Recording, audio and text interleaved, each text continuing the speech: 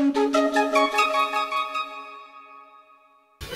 everyone, this is Liz Sundet, and I'm here to talk today about one of my favorite features, and that is doing custom templates within Viva Amplify.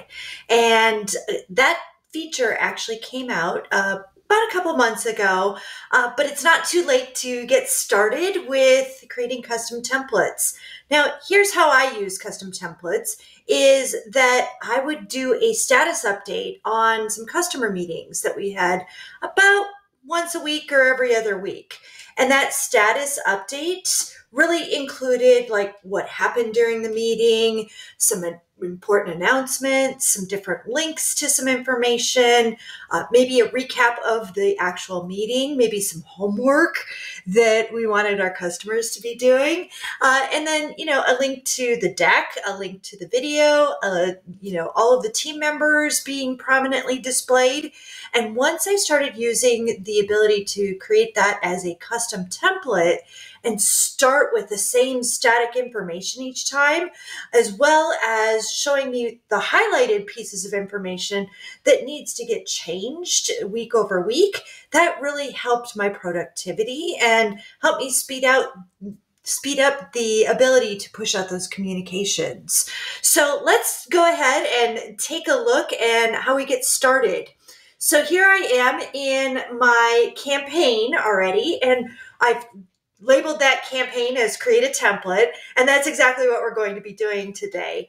So we start with a publication, and it usually starts with a publication, and then we save that publication back as a template. So you could have that publication as your kind of your first publication that you send out to people, but we now have that save a template as well that you can go back and create that publication time after time. So let's just start out with creating that new publication. I'm going to hit the new button here, and it's going to open up that publication page. I can select if I've got, a particular image that I want to be able to use time after time for, that particular publication, or, you can switch it up very, very easily over those many weeks that you are doing that as well. So I'm just going to do a meeting recap.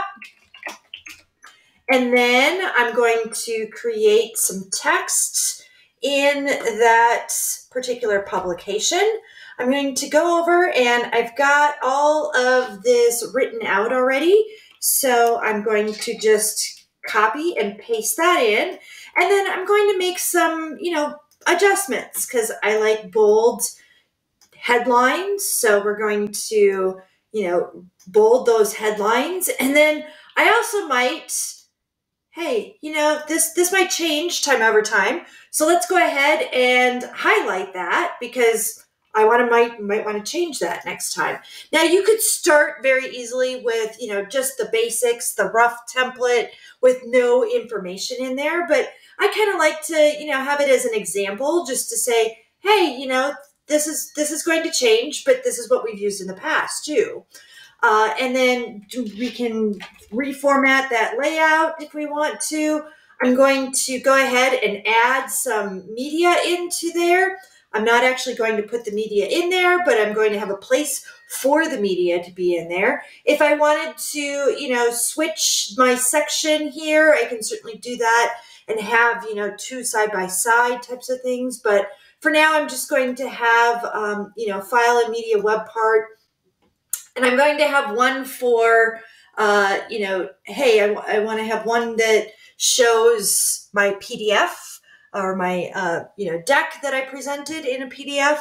And then another one for, any video recordings that we might have done. And then I love the people web part. So I'm going to use the people on that and just say team members. And I'm just going to put Megan in for right now. Megan doesn't actually work with me. I wish she did because, I mentioned her quite a few times. But that's really, how we create that publication. Now, this publication I could easily send out it's ready to go. I just take out some of those highlights and that type of thing. But I really want to save this as a template. So I'm going to go up to that Save and Close, and I'm going to select the Save As Template. Now it's going to open up or almost duplicate that particular screen, and I want to set it as Meeting Recap Template. And I'm going to save that as my template, and then I can go back in every single time that I have that. Now let's see where that shows up. That we're going to go back to that campaign area, and we can see that we've got my publication for that meeting recap. But if I go under this View More Templates, I've got a few out-of-the-box templates here.